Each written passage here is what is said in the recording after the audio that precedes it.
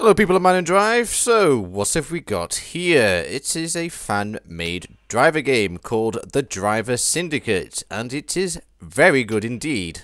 I must say I've played a little bit of this already, and it's just like Driver 1 and 2 pretty much, but a bit more like Driver 2, which is great because that was my first ever driver game. There is quite a lot of different game modes to choose from, but I'm going to go for the standard take a ride option here, but I will do a pursuit at the end of this video. And as for the other game modes, I will check out at a later date. But I'm here in the vehicle selection part, and there is quite a few to choose from, but I think I'll go with this one for now. Alright, so this is pre-recorded footage. This is just me talking over what I played earlier, trying to get used to the controls. It's basically back to the classic PlayStation 1 controls for driver.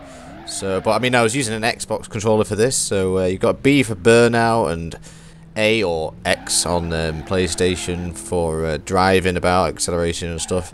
And yeah, it's just a proper throwback to the original driver games. The handling feels basically the same. And as we get a cop on us here, we can hear the cop's voice, which is from Driver 2. And like I said, it just feels like I'm playing a driver game that took place between Driver 2 and Driver 3.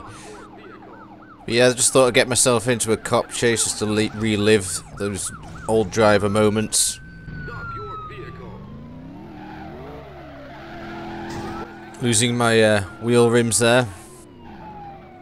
As you can see, some crash deformations on the car here. I'm also going to go do an epic jump straight into another car, but you can see the crash deformations on the car there even more so as the car starts smoking.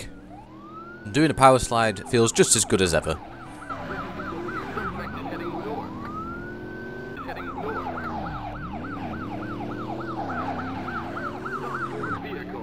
So this game has been mainly made by Soap or Soapy, and no, I don't know if he smells nice.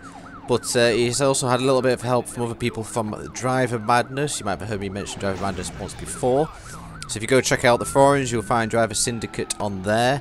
And also on the Discord as well, where people are constantly updating and chatting about all driver games, including the Driver Syndicate. So if you want to find out any more information, I'll leave a download link for the game, or a link to the Discord or whatever down below in the description. But I'll probably make another video on this in the new year, and I'll leave you with a pursuit.